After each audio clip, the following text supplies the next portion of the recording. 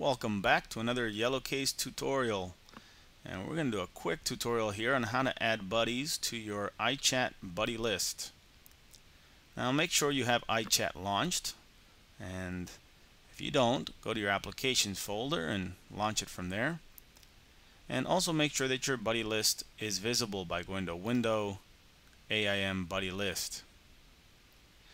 Once you've done that, there are two ways to add buddies to your buddy list, and one of them is to go to your buddies up in the menu bar and select Add Buddy. The other option is to go down to the bottom of your buddy list and click on the plus sign.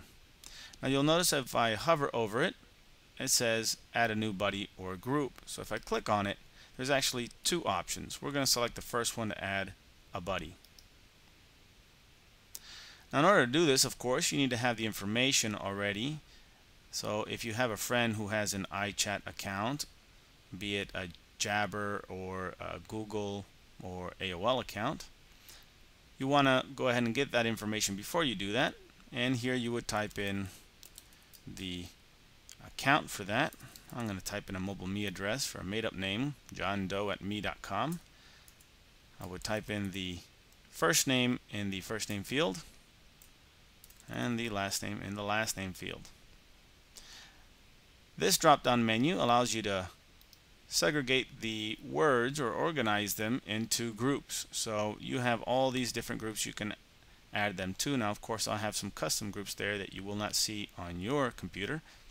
But if I want to just add them to my buddies list or my family list, I would select it there and simply click Add. Now don't despair if you add the name and you don't see it in your list right away.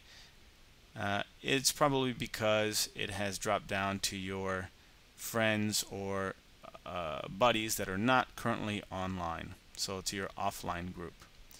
Once they come online, once they sign on their computer, they'll appear in your list with a green, red, or yellow icon, and you'll be able to chat with them then.